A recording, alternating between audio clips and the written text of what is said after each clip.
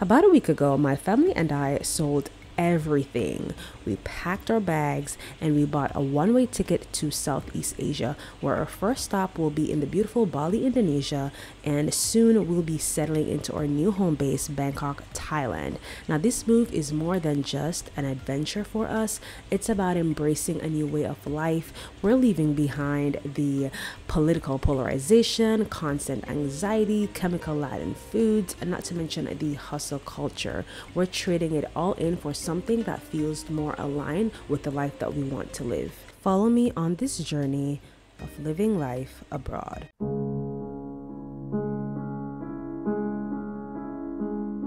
Oh, a whole door is missing. I mean, I get the open concept situation, but it was not explicitly enclosed in the listing. Yeah, eventually when we figure it out. So you guys, the listing showed the pictures, right? And it didn't really clearly show that this was an entire opening. We had to really carefully look at it when we kept looking over at the pictures after booking it. Then we asked and they were like, yeah, it's kind of open to Balinese. We didn't realize that there was an entire door like missing. So you see that's the outside and then there's no door, and this is pretty much the inside area. I don't want to show too much because, you know, yeah. So we're getting a refund. Okay, you guys, so this is our new spot. God is good. Like, this is what we needed. This is nice. This is nice. Like, this is the first time we've booked like an apartment condo type of place in Bali.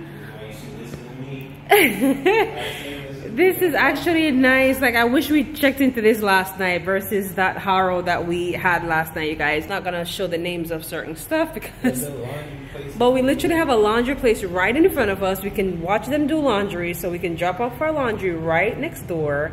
Maybe they'll, you know, deliver it too. We have restaurants close by, walking distance. We're walking distance from the beach. I wonder how far the beach is from here. Okay, guys, so we're literally walking distance from the beach and walking distance from like restaurants and salons and all of that. I guess this is kind of somewhat the heart of Canggu. I was trying to not really be in the heart of Canggu because Canggu gets so busy and, you know, overpopulated with tourists and all of that. But I'm actually happy that we're here. And downstairs they have a nice pool and like a quiet outdoor area. Maybe I can sit down and just chit chat with y'all, do some content out there. I like this spot. Let me show you guys the room. Okay, fam, let's go check out the room. But we already saw it. They have a little water thingy here, a built-in. I'm gonna have to look at the real estate here and see if I can get in on it. I already asked the lady if they have any available for sale. So this is the master. They already put Cairo's bassinet in there. We're probably gonna put it next door so he can have his own little room. You have a little TV. Oh yes, each room has. I stopped recording by accident. Oh, this is nice. But I like this though. I like the standing shower. I like that. I like this little bamboo rack. It's giving Bali vibes. I love this bed. I love. Oh, what? Oh, there's another balcony? Oh, snap. We have two balconies, y'all. And we have, oh, catch me outside in the early mornings for a cup of tea. Catch me outside. Who's gonna get a tattoo? Me. I'm getting a tattoo. No, you're not. Cairo, tell your daddy he's not getting no tattoo. And keep dreaming. But this spot is nice. I'm loving the space that we have. I really wish this space was available for like an entire month because we'll be in Bali for about a month or two. We're not sure. But huh? We just gotta go above our price range. Yeah, we have to go above our price range because we have a budget, y'all. We didn't come to Bali to ball out, okay? We came to Bali to be frugal. Okay. This is your room, baby. This is gonna be your little room.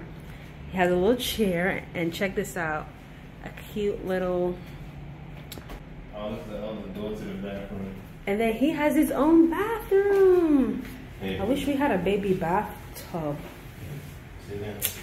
Wait a minute. Everybody use the bathroom. This is the bathroom. Okay. I like this shower. Nice. We'll just have to give him standing showers for now until we get like a baby bath. So I like this spot, huh? Let's go back and check something real quick. What? Toilet paper. Wow. Look at that. They actually have toilet paper, Cairo. They have backup toilet paper. Oh, look at that. They even have extra toilet paper. Because apparently. And shampoo, shower gel, and hand soap. Look at that. Apparently some people think you shouldn't provide it. Right. I guess some Airbnb hosts think you just shouldn't provide toilet paper. The basics. Yeah, and then not tell you that, oh, by the way, you're going to have to go out and get your own toilet paper and hand soap. At least let me be able to wash my hands, right, after I use the bathroom. OMG. That was a nightmare, you guys. I'm just so happy that we're out of that space. We literally checked in super late last night. Not even last night, you guys. This morning. That's how late we flew in. Our flight came in late. And, you know, traveling with a baby is just so much different. If it was just Raymond and I, it probably would have been less stressful. But you know, with baby boy, it didn't make it any easier, you guys. And I don't know if by this time I would have already told you guys what happened at the previous Airbnb. But to make a long story short, we basically were deceived. Okay, the pictures, the description, and all of that was not what we expected it to be. And I mean, this is another lesson. I like to give people benefit of the doubt and to give people chances. I usually book Airbnbs with reviews. This one was a brand new one because the villa was apparently brand new. They just built it. So I'm like, okay, you know, I already know that Bali's developing, you know, the Canggu Kuta area. And I was like, okay, it looks nice. It's okay to be the first set of people to book this spot, you guys. The villa doesn't even look new, you guys. Like, the shower was dirty. Just stuff was just dirty. There was no door. Like, somebody could literally jump in from... I can't even begin to tell you guys the story, you guys. I can't even believe it. Like, the pictures that they showed us, I probably am going to insert a clip here. Let me sit down, you guys. So, basically, they had a really, like, aesthetically pleasing photo of, like, the pool area with, like, a glass. Like, there's a wall, then there's a glass. And we're like, okay, when I booked it, we were first thinking that the glass was kind of like a reflection and it wasn't like a half glass wall. And lo and behold, after we went back, kept looking at the pictures, we noticed that it wasn't a reflection, that the kitchen area was open, like open. Now, bear in mind, I understand that there are traditional Balinese type of like homes, open concept, like open kitchen or separate bathroom or open bathroom, stuff like that. We're aware of that. I prefer not to have too much openness. Cara, baby. So I prefer not to have too much like openness because of like lizards, you guys, and all that stuff, right? Flies, all of that. And so, however, when you book an Airbnb, you'll typically be able to see the pictures, and they'll usually say, right, explicitly that it's like open concept, or you will be able to just see that, okay, the bathroom is outside or something.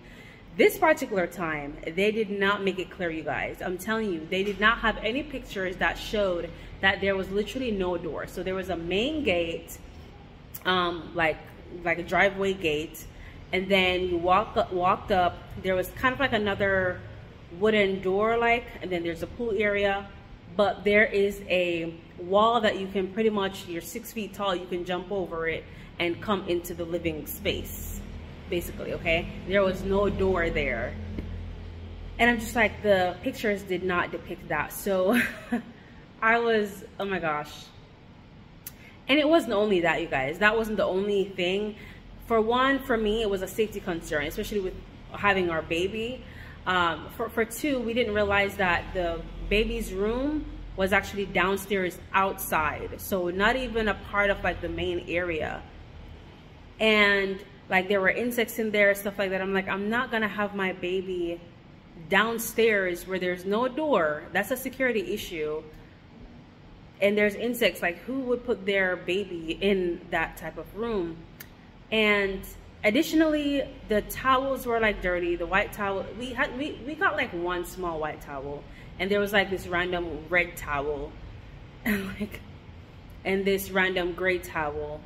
And I'm just like, who does that? You can see that it's not really clean.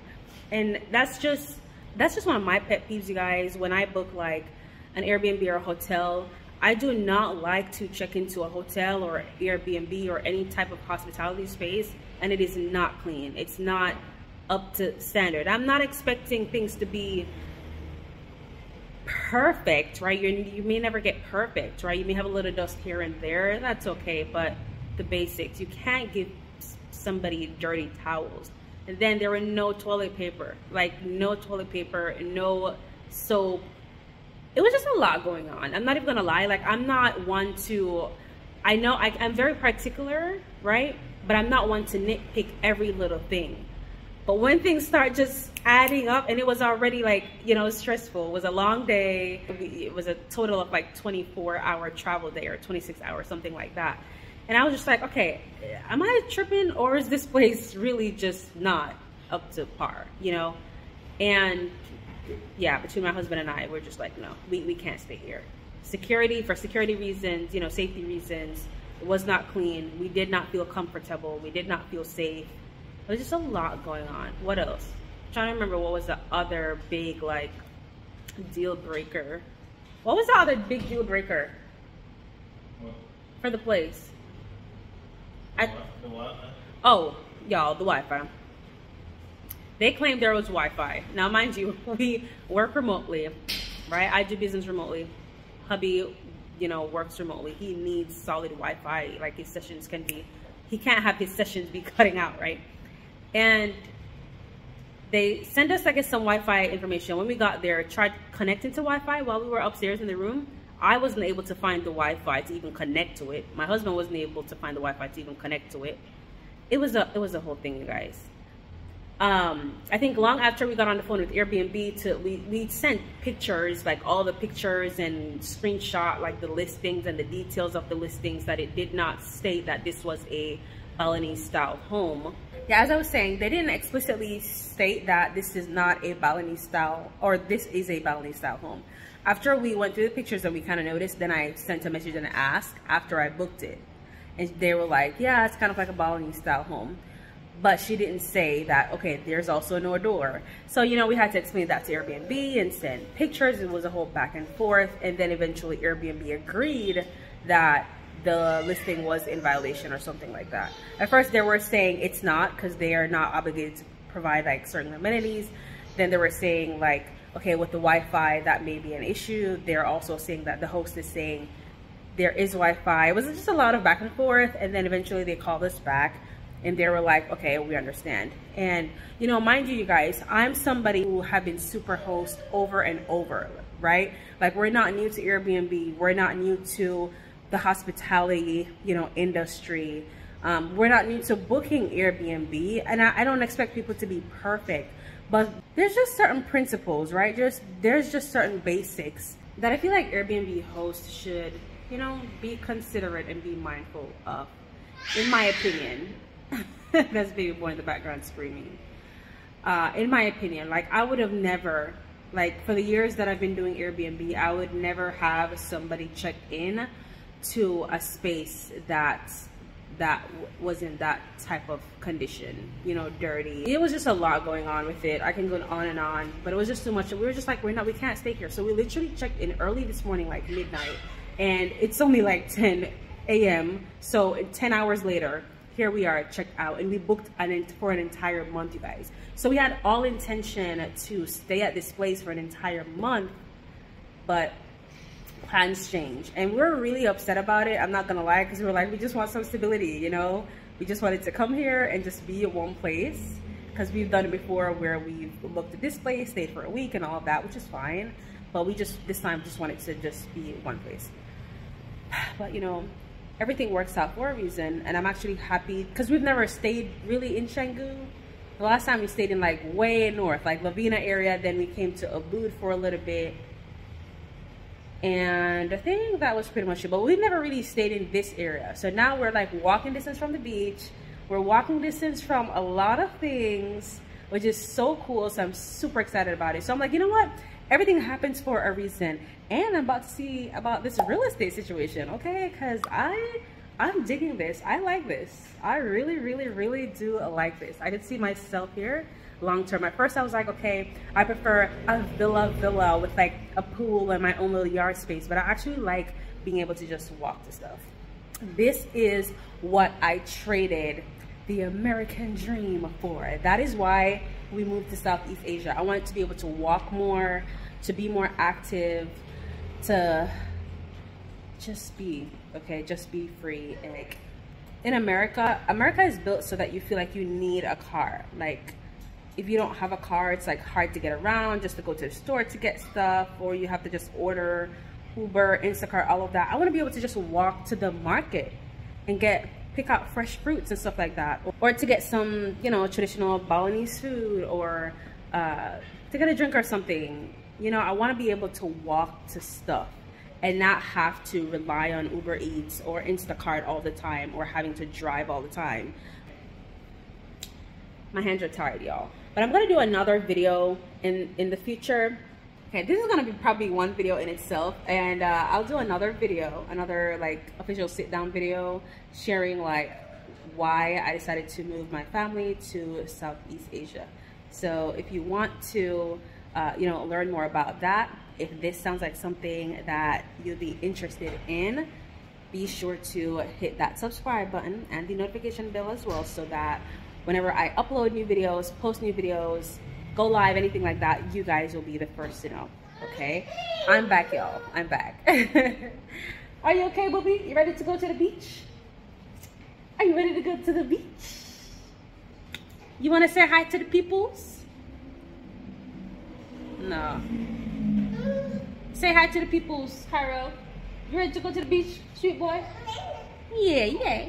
All right, you guys. Talk to you later. Bye.